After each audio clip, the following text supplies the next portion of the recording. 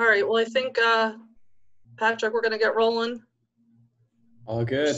We're still, increasing participants, but, they can catch up with us once they hop on. Thank you, everyone, for being here today. We're going to get started now.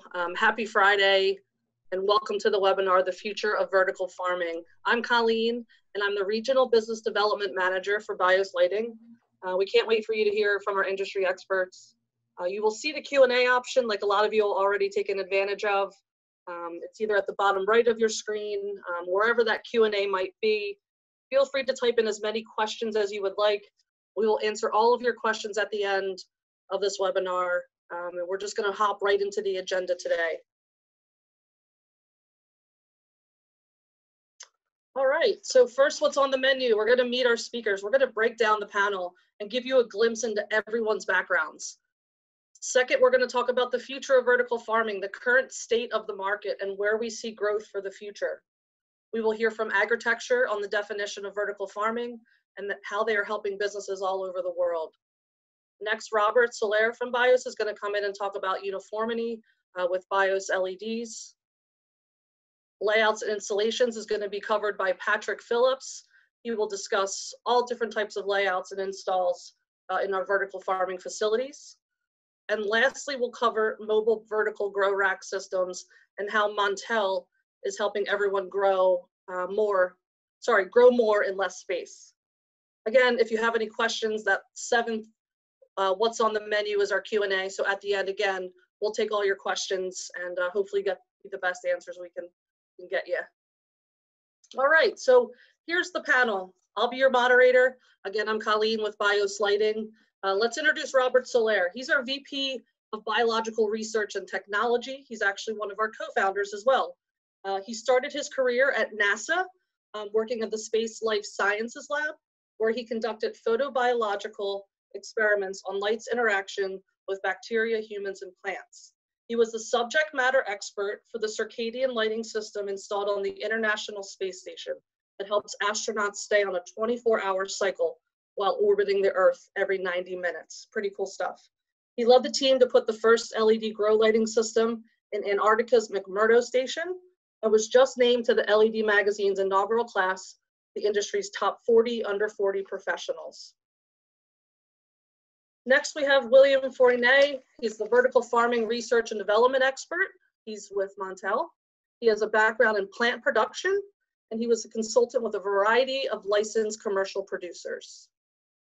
Patrick Phillips, he's our lighting application manager here at Bios. He has worked in the lighting manufacturing industry for 12 years. Over a third of Patrick's life has been dedicated to the creation and the fabrication of light engines and luminaires, from roadway lighting to architectural, and from commercial, industrial to agriculture. He spent over a third of his life advancing this lighting industry.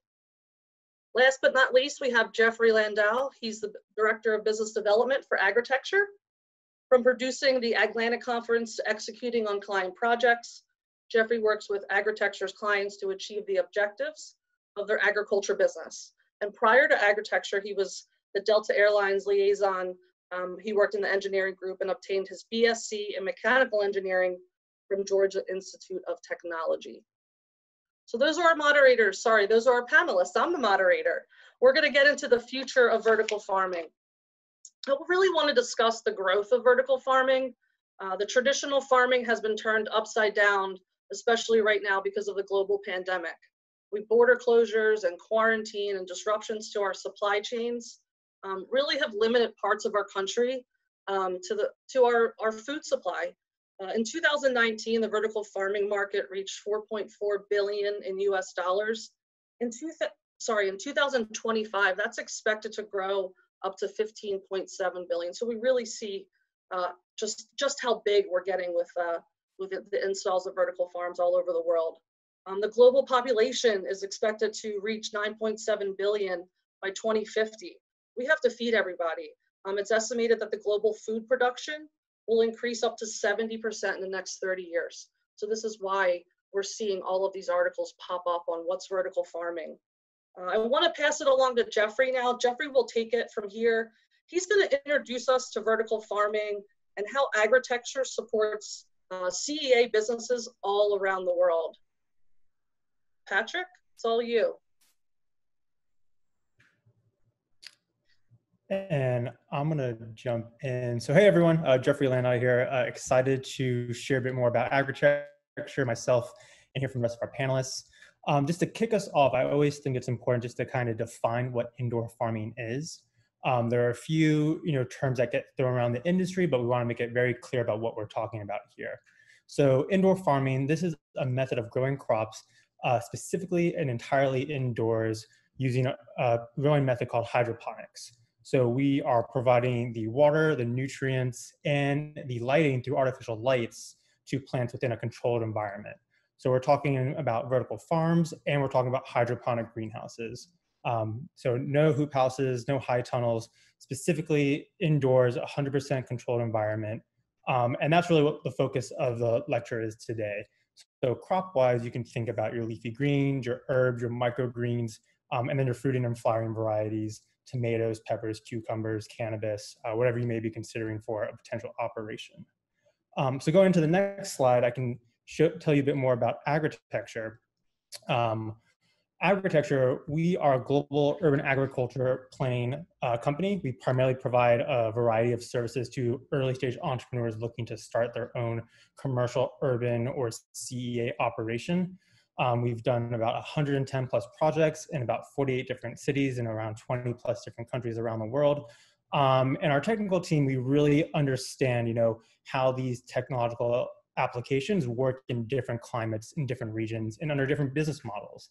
And that's really critical when you look to build out your business, is to understand, who is your customer, who is your market, what crops you want to grow, because that will help you better understand your technology options as you move forward in your design of the business. And for agritecture, what we do with early stage entrepreneurs is really walk them through that process. And one of the ways that we do that, in the next slide I can show you, is through Agritecture Designer. So this is a great software planning tool that allows any early stage entrepreneur really to model out their own business idea from that very starting point of, just the R&D. What kind of operation do I want to build? Greenhouse or vertical farm? Where is this going to be? What crops am I going to grow? And what is this going to cost me? And by going through this process, it provides you with the right information and also the right questions to bring to your technology partners. So you might not know what lighting you need. You might not know what growing systems or racks you may need. But by telling them what crops you need, how big your space is, and where you're located, they can work with you to help streamline that process so that you can get up and running quicker and save money in the process. So in the next slide is another image of what this looks like. We provide a feasibility building tool, a feasibility overview tool, and a market research tool. And these are the types of questions and information that you need in order to really get into the nitty gritty of what kind of lighting spectrum will you need to grow. What kind of spacing and plant density may you need for your growing systems? What kind of HVAC solutions may you want to consider if you're building, a 5,000 square foot vertical farm versus a 20,000 square foot vertical farm? So for agritecture, our goal is really to help you in those early stages so that you understand your business model, you understand the crops, your customer, and just the financial implications of the operation you want to build. That way, when you get ready to talk to your technology partners, you are more informed. You can provide them with the questions and answers that they need to get you to that next stage of getting quotes, getting a site plan, and getting up and running. So I'm going to turn it over to Robert, I think is next, and he can kind of walk you through just the different applications of vertical layouts and uniformity. All yours, Robert. Thanks. Yeah, I'm just going to talk about some fundamental concepts that you need to know about uniformity. So hit it. So when we do think about uniformity, I always want to take a page from nature. So if a plant sees it's partially shaded and it's getting more light in one region than the other, as you can kind of see here in the bottom left-hand corner, that shrub is getting more light on the left than it is on the right. And so what it's going to do is it's going to respond. In the next image, you'll kind of see it grow towards where more sunlight's available. and then it'll grow more vigorously where it is. And so this is a great strategy for plants. And as they grow taller and try to get more of that sunlight, there's no problem associated with it because the sun is infinitely distanced away. So if you're 100 feet tall versus 10 feet tall, you're going to get the same intensity of light. Next point. So all is well in the plant world, but when you go and try to convert this into electric lighting, there are some things that aren't quite, don't translate quite as well. So when you do HID lighting, whether it be like a ceramic metal halide, so traditionally it has always been HID lighting, so high pressure sodium, ceramic metal halides, something like that.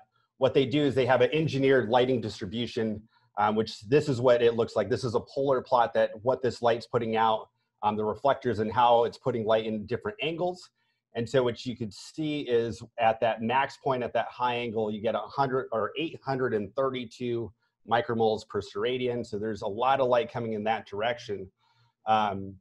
Whereas if you had an LED light source, which is next point, what we do is we kind of have more of a blob of light, of lower light output. So you can see that instead of 832, you have 62 micromoles per steradian. And so the reason why that's important is because of inverse square law and how light interacts. So this is a little chart to kind of give you a sense of how that candela can be converted to PPFD. And so if you get too close at 850, you know, so I'll jump back. So inverse square law basically tells us that, you know, if you had a certain distance and use certain PFD, if you cut that in half, you'd get 4 times as much PPFD. And so what you need to do then is if you have a high intensity, you're going to have to make that plant a lot further away in order for it to grow efficiently. Next point. And so the categories that I have here is for flowering plants. If it's over 1,500 micromoles per meter squared, that's going to start causing damage. 1,100 or 1,500 is in yellow here. So denoted by red is kind of a burn hazard. If you're in a yellow zone, that's kind of getting close. Green is where you want to be optimal. And you can see as the light intensity is lower, 800, 600, 400, you could be closer to the plant without stressing the plant, if you will. And so how this overlays on top of that polar plot, you can see that when you have a HPS distribution, you got to be pretty far away from that plant or from that light source before you're out of the red zone. And with a lower light output, you could be a lot closer in order to stay away. And so the way that this is done is a light layout is done to create even distributions of light, but that's on day 1. And now you have a growing canopy and things could, it's a dynamic target that you have. So it becomes a little bit more complicated. So I'll give you an example, just a little side by side. So this is HPS. And so you can kind of see how those those rainbow arrows overlap. And so on day 1, you have a nice even uniformity. And actually it's denoted what's on the canopy right there with this green bar. But as that canopy starts growing and starts growing more into the center and the overlap, you'll actually see that, that the plants are going to start using the fact that there's more light available in that overlap area, and it's going to start growing more vigorously. And as we talked about before, in nature, that's not a big deal because there's never any harm in growing more vigorously in a certain region. But because of this whole inverse squared law thing and these high pressure or these high intensity lamps, as you start growing into it, you're actually going to have higher potential of being burnt and actually doing damage to these plants. So the next stage is showing kind of over what happens. And now almost your entire crop is kind of in this, in this kind of over the top and potential hazard region. Now, if you take that same example in an LED solution, and really the key is to put lots of low level light, you can see you have these bars spaced 6 inches apart. And now you can get a lot closer. The other one showed about 40 inches distance to start. This is 12 inches. And so what happens is, as you do this, because they're lower light level bars, everything is even. There's lots of nice overlap, and everything grows uniformly to the light source. And so what happens is that optimal uniformity, that optimal growth place stays throughout all stages of growth. So some just key tips when you're doing stuff with LEDs are, the uniformity generally breaks down when the distance from the light source to the canopy is about 2/3 of the spacing between the light sources. So if you had 6-inch spacing here, like we're showing here, that means that about 4 inches distance is when the uniformity starts breaking down. So you want to be further away from 4 inches from it. But also with the way that our lighting is designed, actually that's the distance where you start kind of entering that burn hazard area. So it's really actually designed to have maximum uniformity up until that point. So you basically you want to design your crop so that you have at harvest is 4 inches distance away. Whatever your starting point is, basically whatever it needs to be in order to that. So ideal for crops is cannabis. It could be dimmed down for any other crops. But the idea is that you never really approach that potential danger zone, and you basically, and there's ultimate uniformity the whole way through. So I'm just gonna give you, that was a lot of information, so I'm just gonna give you some concluding statements. So maximizing uniformity for plant health requires the most amount of low output bars. That's the way you want to think about it, is small, like only a handful of really bright light sources is going to give you this potential for hazard for your plants. Breaking that up into smaller incremental bars is going to be way more efficient for your uniformity, and it'll make sure that it maximizes your plant health. And then so that gives you the ability to be closer to the plants, which means that you can put more shelves if we're talking about vertical farming. And then the next point is that that means you get more product. And what we've done at Bios is we've optimized the product to be modular so that you could do it for any crop type. But Patrick's going to go into a little bit more details, but this is kind of the gist.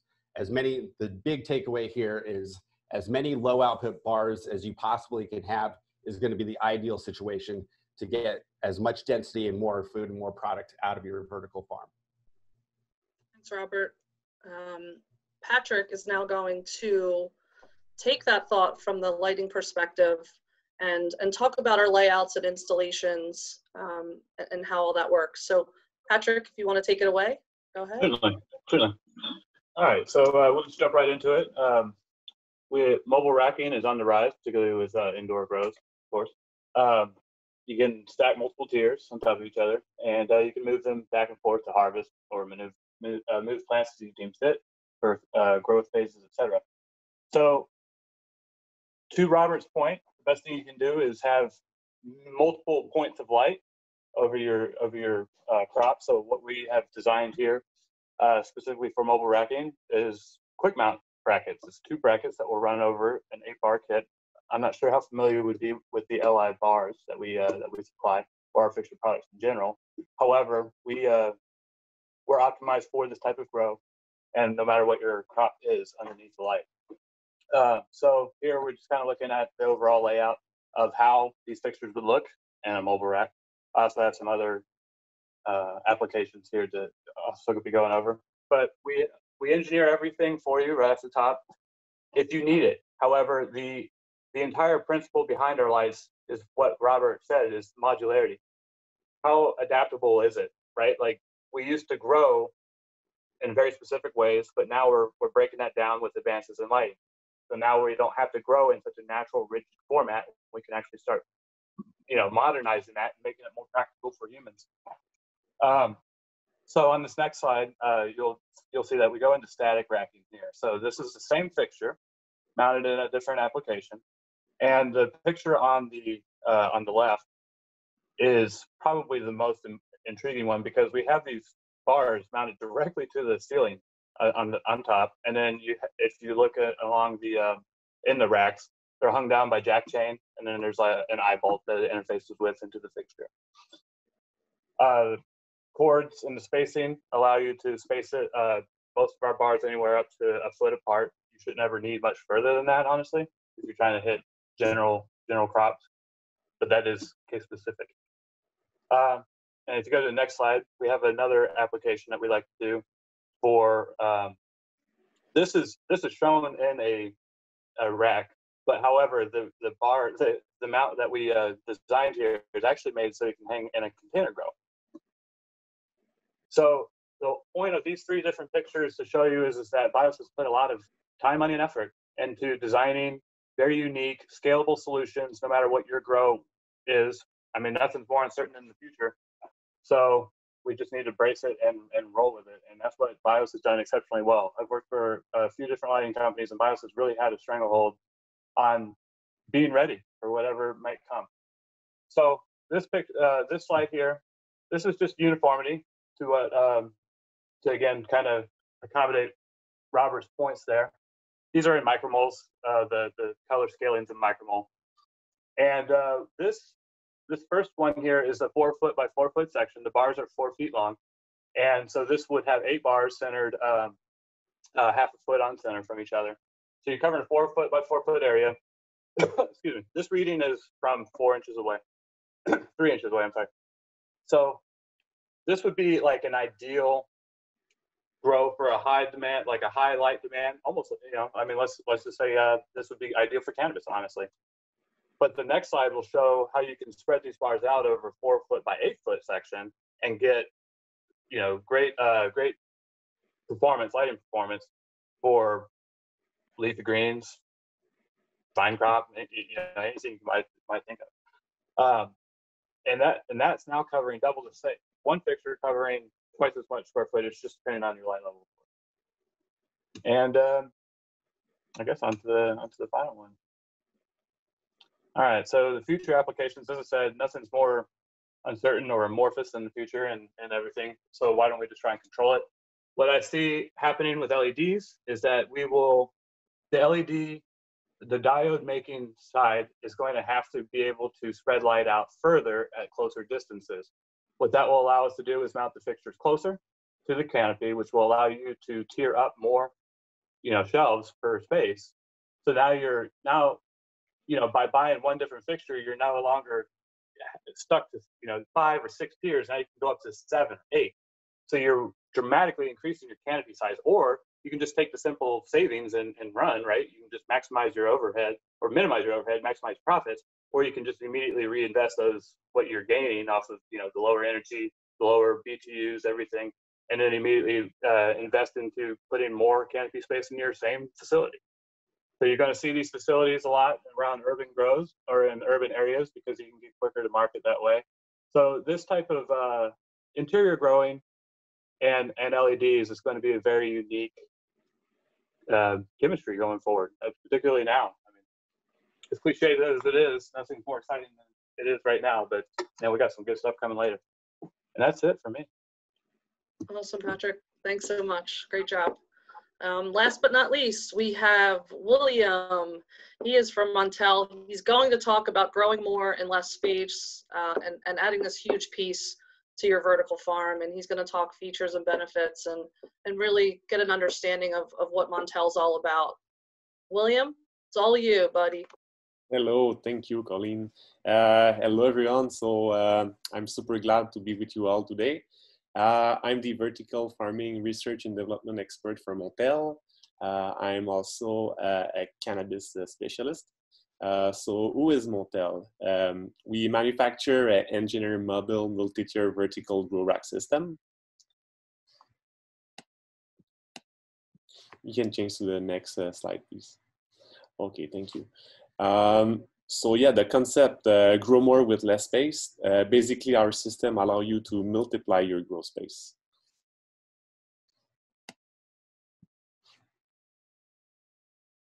You can change. Okay, so here, as you can see, on top of having the possibility to multiply your grow space, you can also maximize your canopy by using mobile benches on rails. Another key benefit is to have the flexibility to open multiple working alleys at the same time, so your workers are way more efficient.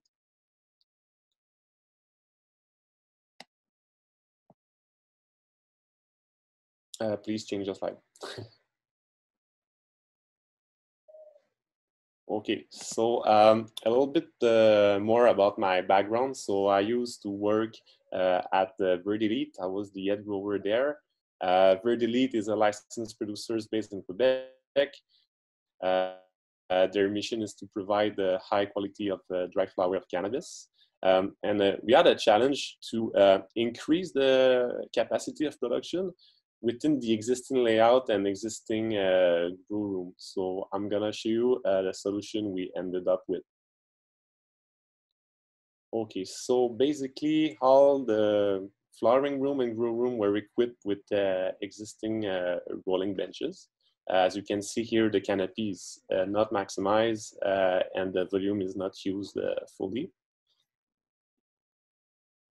So this is a picture that shows a regular flowering room.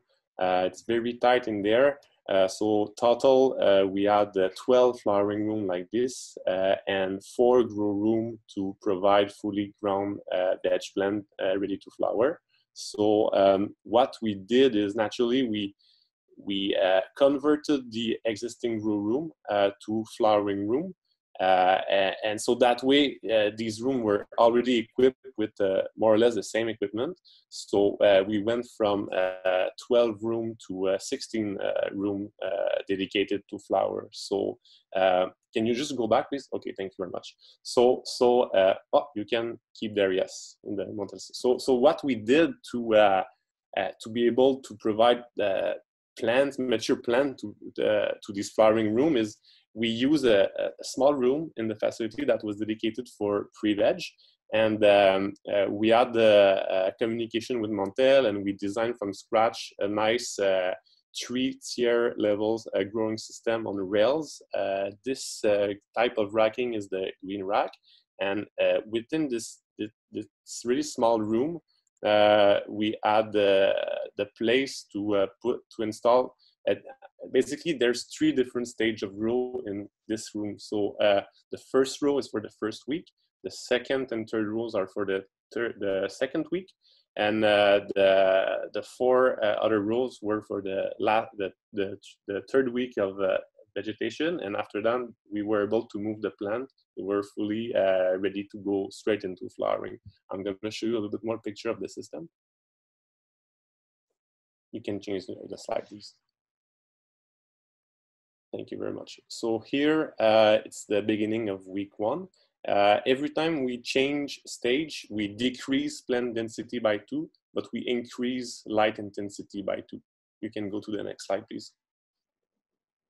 So here it's the second week of stage 2. For the first 2 weeks, we used the 1 liter grow bag in mesh here. The grow medium is cocoa fiber. You can go to the next slide, please. Okay, so here you can see it's the beginning of week 3. So the plants are in their final container. And then you're gonna send the next slides, just the end. Oh, thank you very much. So here is the end of week 3, and the plants are now ready to be moved into the flowering room and to go straight up in flowering. So, okay, one very important challenge we had is to keep the efficiency for the workers. So the room was really small already, but with the Montel racking, we were able to also maximize efficiency. So as you can see, there's 2 teams of workers on each side of the racking. It's something that is not even possible in the flowering room with the regular rolling bench, because when you open it, you have like 1 team at a time in a single row. So still, we were able to have happy workers in a safe and ergonomic environment.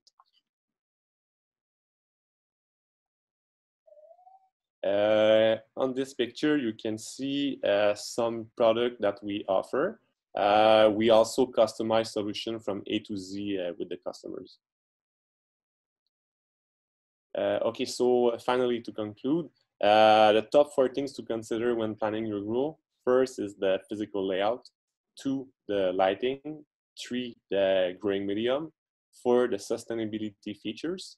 But overall, I just want to say that we are not only selling equipment, but we have an ecosystem with our partners of expert, and we support you through your project from the beginning to the end. Thank you very much, and please feel free to ask us questions in the Q&A section. Thank you. Awesome, thanks, William. So yeah, I think that's what we had from the panelist side. I really want to jump into the Q&A. You know, as the panelists have spoken, you know, I think we talked a lot about maximizing your space the best you can and making sure your uniformity is on point. I think that's really important when it comes to your LED lighting. And then using your support systems and software out there, like Agritecture provides. I think their software is super easy to use. I've jumped into it a bunch of times. So using something easy where you can get started and really start to plan, you know, what you're going to be doing in the future with growing. So with all of that, I want to get into the Q&A right now. Give me a second to bring this up, and let's jump into some questions that there is right here. Okay, so let's go with Greg Adams. Greg asks, what is the typical lighting power density? Is it measured per cubic foot, since we're talking in the vertical axis?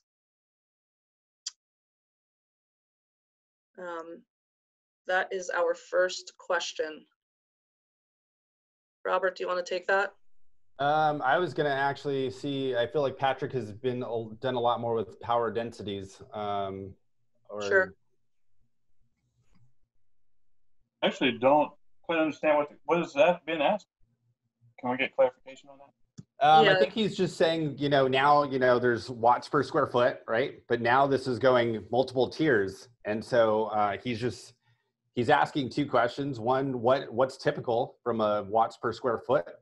I don't know that we're talking about in cubic feet, but, you know, now that we're going, you know, 3, 4, 5 tiers high, you know, are we, you know, hitting critical mass on the energy that's coming into the building? Gotcha. Yeah. So yeah, about depending on where you're at, 9 cents per watt, particularly in America, is what you really want per square foot.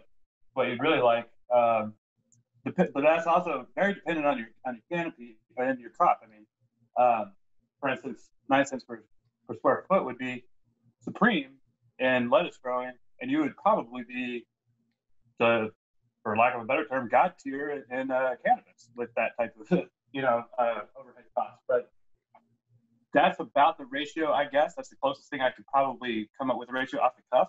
I would like a little more elaboration to the question from the you said from Greg. Like, yeah, a little better. I would like to have that opportunity. Great. Well, we'll come back to that, and Greg can always reach out to us as well, and we can kind of dig into it a little bit more detail with Greg and get into that. So I have a question for Montel. Recently you released a great feature called Loop Air. Can you talk to us about what Loop Air is all about and how that air distribution system works? And that's from Bob Hoffman. Yes. Okay. I'll try my best. I just joined the Montel just recently, so I apologize in advance. I don't have all the details with me right now, but basically, maybe talk about how it would help you. You know, when you were a grower, when you were working in facilities, you know, what's that Loop Air system doing? It's taking out heat, correct? So air distribution is something very challenging in a grow environment, especially indoor, even on a single level tier canopy type of system. And when you multiply your shell, if you want, it's even harder to have a well standardized airflow everywhere. So yes, this system will just allow and help to make sure there's no hotspot in a zone of your room, and also when you go higher in your racking. So it's a solution that is modular. and a little bit easier than what is available on the market for sanitation. So in between each batch, there's a system that gives the flexibility to have a more efficient sanitation process. Awesome. Great answer. Again, if you would like any more information, there's some amazing people over at Montel that can help kind of delve more into what the loop air system is all about. So let's go to another question. While William, you're here, sorry, don't mean to give you one more question, but how do you handle drainage using a mobile rack system? Your photos show the fill side, but not the drain. That's from Nicholas. That's from Nicholas Walters. Hello, Nicholas. It's a very good question. For this particular setup, we used flexible hose drain with a manifold that was redirecting all the draining water into the physical drain of the room.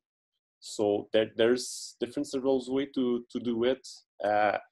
It also depends if you have your drain in your room or not. If you don't have an existing drain in your floor, it's also possible to use a pump with float and reservoir. I would not recommend to build a new room like that, but if you have to, it's possible. There's also another way you can handle the drainage is to install some kind of a gutter at the end of your racking, so you can just have an elbow that drop the draining water in one big gutter that collect everything and then redirect the water in your drain in your floor. That would be the ideal, so you don't have like the risk to have a draining hose that breaks when your staff work at the end of your room or something like that. So, but for that particular setup, we use a flexible hose drain. Great. Thank you. So I'm going to actually answer a question. Are the Bios lights fixtures DLC Design Lab Consortium certified? I'm just curious for the reason of qualifying for incentive programs with utility rebates. Great question, Zachary. Yes, we are DLC approved.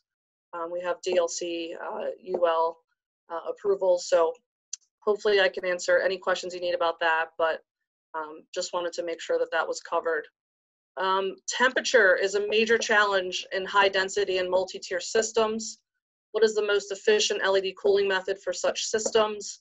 That comes from Graham Payton. So we have a BIOS team, Robert, Patrick, whoever wants to take that, that would be fantastic. Repeat the question again. Sure. So temperature is a major challenge in high density and multi-tier systems. What's the most efficient LED cooling method for such systems, whether we use the loop air system in racking to push them out? Airflow is the best way.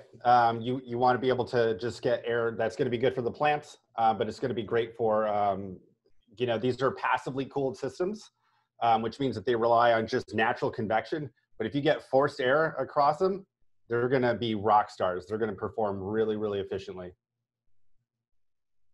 Great. So fans, cooling systems, like that type of thing to help with that temperature. Yeah, you want to get airflow in there. That's going to, it's good for transpiration of the plants, but it's going to be great for the performance of the fixtures as well.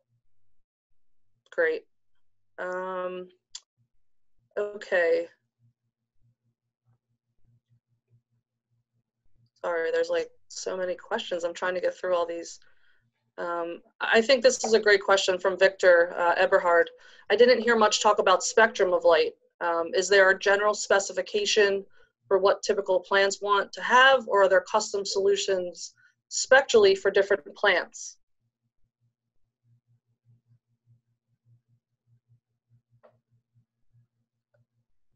So I mean, our spectrums is really have been tried and tested and kind of designed for most crops, specifically cannabis. But there's there's things you could do to tweak the spectrum here and there, change the morphology, change some of the things like anthocyanin and other chemical compositions of the plants, but by and large for photosynthesis, it really is, our spectrum has been kind of tweaked towards max efficiency. So max micromoles per joule.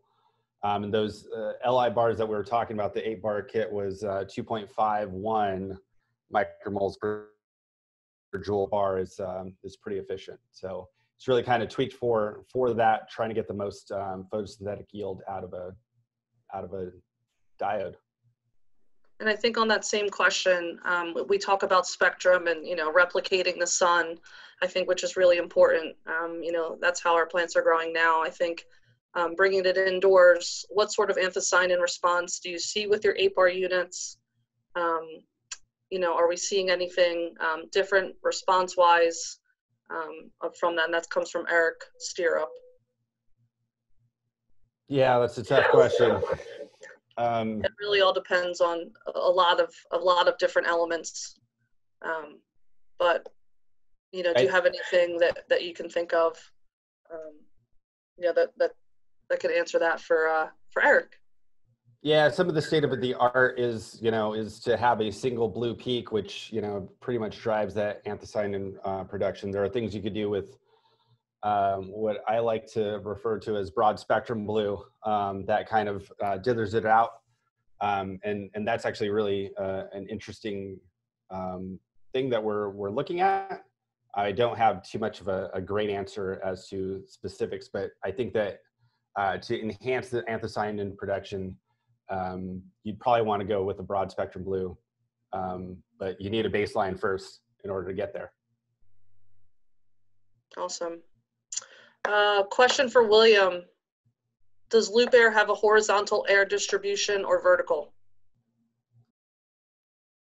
We'll give Robert a break for a minute. Let him drink some water. I'm not sure exactly understand, but I'll try my best. Okay, so what is very incredible with this system is it not only move the airs, but it's gonna suck the hot air from the middle of your shelf, between your growing table and your light fixture. So it will remove the heat and redistribute fresh water on the side. So it's not only moving from top to bottom. So yeah, basically this is it. I hope that it answers your question. But yeah, I have more detail. The direction of the airflow is more like, I think, around 45 degrees. So it's that way on the side. So we have that kind of nice loop and distribution. Awesome.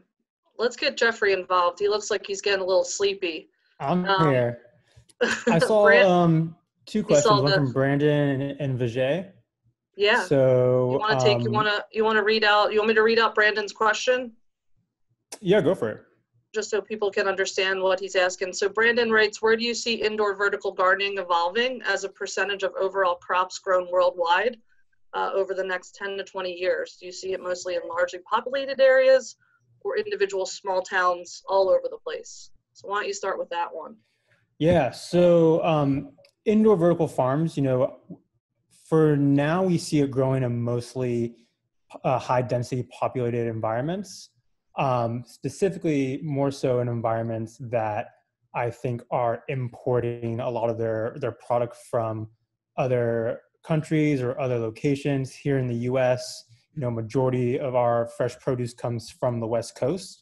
So all these cities on the East Coast, Philadelphia, New York City, Boston, there's opportunity for those types of locations to build more vertical farms or more CA operations to help supply and offset the food miles that products travel from the West Coast.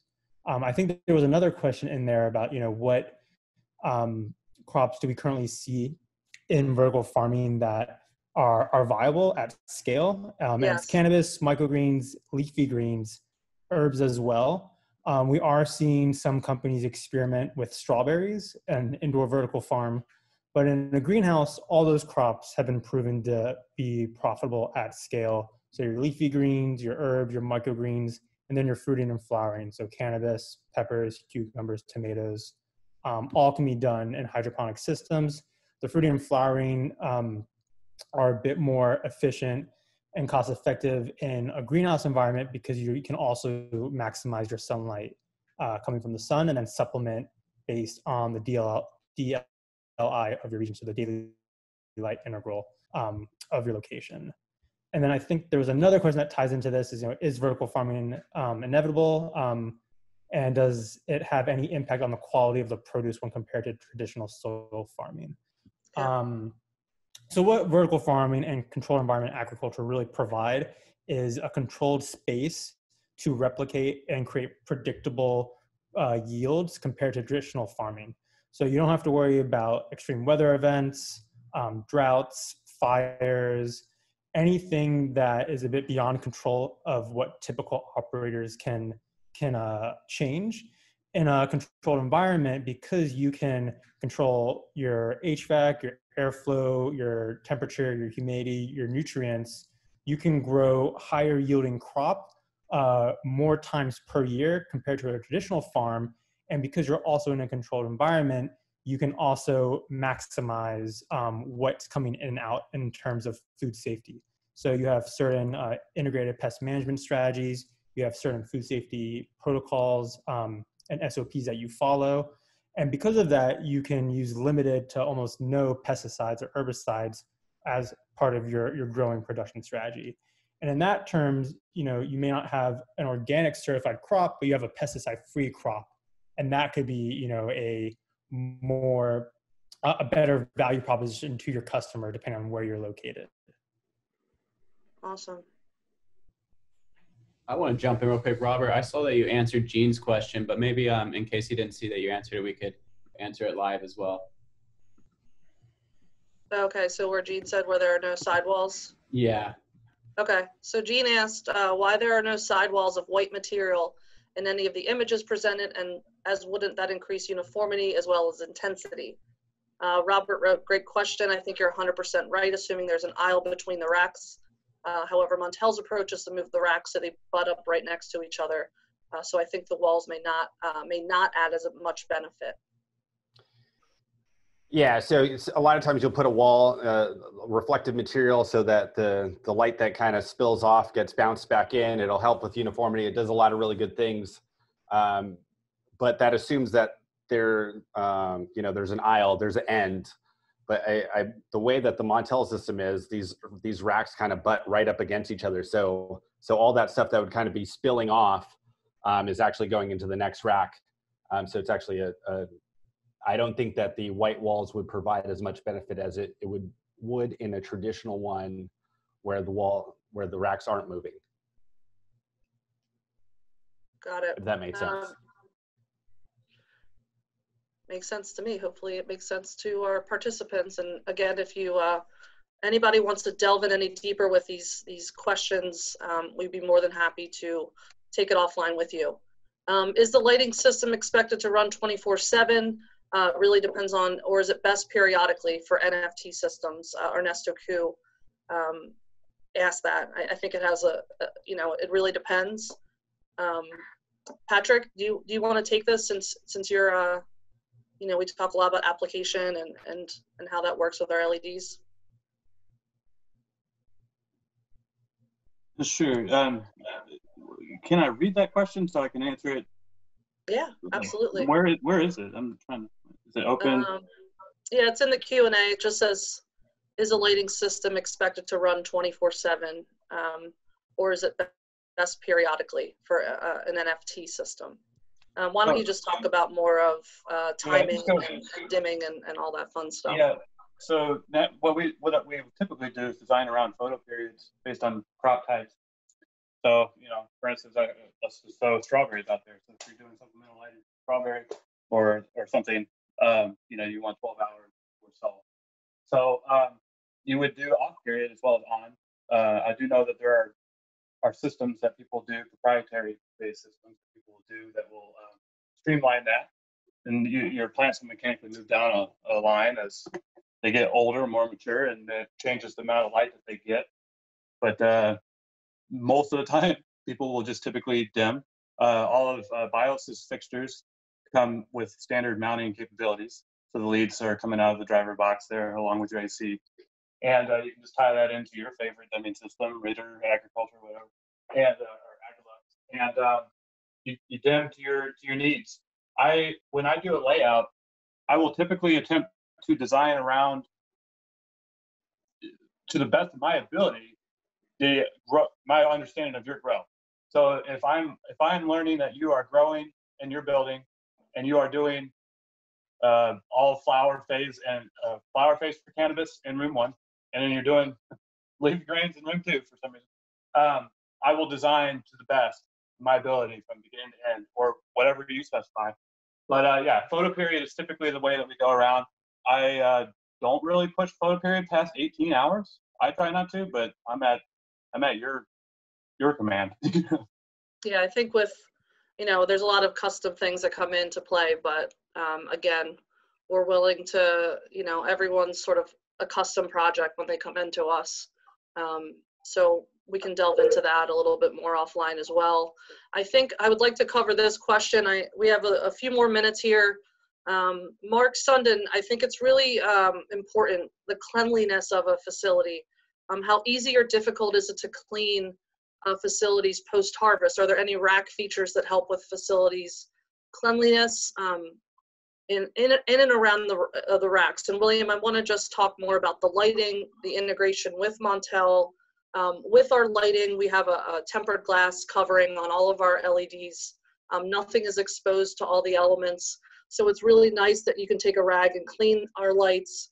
I think that's a really important feature to think about when you're selecting your lights, understanding that these are probably your most important decisions when you're starting your business or purchasing large items. So I think just thinking about how easy it is to clean a Bios light, putting that into a racking system like Montel, and William, if you want to talk about the coating and what you have on your racks to make them clean, would appreciate it. Yes, of course. Excellent question. So first of all, how hard is it to clean a regular grow room with a regular rolling bench in it, because you cannot move it? So first of all, with Montel's racking or any model racking on railings, you can really move your racking. You have more space to move them, so it's way easier to clean your floor, your ceilings, your walls. Secondly, you can have more workers in there that can work together in multiple open alleys. So your sanitation crew is like way more efficient and way more happier to work in there compared to these tight rooms or greenhouse with fixed rolling bench in it. Another good point is you have the option with Montel to buy the Easy Clean add-on, which is an antimicrobial paint that you can put on your racking. So right there, it's another plus. And you, with this kind of paint on the racking, you make sure you minimize microbial growth on it. What else can I add? For sure, all the details are considered when you work with us and we're with our partners. So the surfaces, the materials, the easiness to clean your setup. So it's all aspect that we put all our minds together to make sure it's easier for your particular setup and crops and methodologies. I think this is it. I hope you're satisfied by the answer.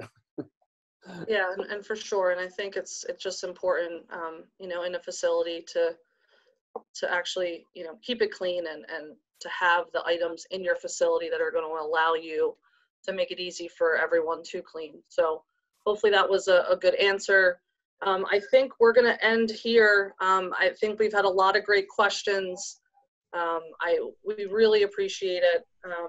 Let's connect. We have all of if you want to take a photo of this with your cameras, I think it's really important just to know that we're appreciative of your attendance today. If there are any more specific questions you have about designing a facility, lighting, racking, agritecture, how they can help with building out your facility using their software, reach out to us. Here's all of our handles that you're seeing in front of you from Montel. your Bios, Plant, Agritecture, our LinkedIn accounts, Twitter. You know, just Google us, and if you have any questions, we're here to answer anything that you have. We hope you have a wonderful weekend. And again, thanks so much from all of us. And real quick, sorry to interrupt, I just wanted to jump in. We do have 3 minutes, and I don't know if there was any important questions left that you wanted to get to on the panel. If there was any. Okay. If there's not, then we're good to go. But I just wanted to make sure that there wasn't any that got missed or that we could answer real quick with the 3 minutes we have. Yeah. I was trying to give everyone a 3 minute. Of course. I understand. Trying to give 3 minutes back. But just wanted to check. If not, if the panel's good, then let's sign off. Here's one that Josh just put up. He just chimed in. He got his last one in. Do you think vertical farms will have an increased desire for personal use in homes in the future? I mean, I think panelist-wise, I mean, Jeffrey, what are your thoughts? I'm sorry, Colleen, I missed that last part. That's okay. Do you think vertical farms will have an increased desire for personal use in our homes for the future? Yeah, you know, especially with this pandemic, I think more and more people are trying to see what they can do themselves from a personal standpoint. Absolutely. And there are many ways to go about it. You can build a DIY system. You can purchase a consumer product system. And I'm sure there are going to be new systems coming online. We actually developed a DIY open source system called Plus Farm that gives you the tools, instructions on how to build your own, you know, vertical farming little rack in your home, your apartment, wherever it may be. So if anyone's interested in that, you can go to plus.farm. It's plus.farm. So that's just one way to kind of see how you can bring it home indoors and do it yourself. Yeah, I think a lot of, from the ag tech side, we're seeing a lot of really great technology coming out where you'll be able to grow leafy greens and type of enclosure system. So there's one last one. Electricity and labor are two top costs in vertical farms. LEDs are 70% of the electricity bill. Are you able to address the challenges and propose solution options in this regard? I think one of them is you know, the energy rebate side and getting the energy rebates and allowing us to help you with that. We do have an in-house team that will take care of your energy rebates. So getting some back from that initial investment that you make. We also can show, you know, over the course of the years, your payback. Normally you're paying off an LED system within a year and a half because you're saving all those costs with all the different things that you have in the facility. Does anybody else want to add into my thoughts? Go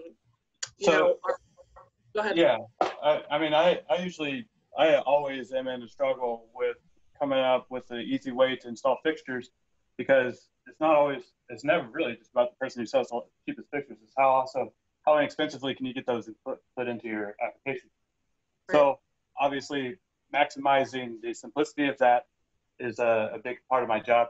And so, yes, for instance, that first bracket that I showed during my little section of the presentation was the quick mount bracket in a mobile unit or for mobile racking.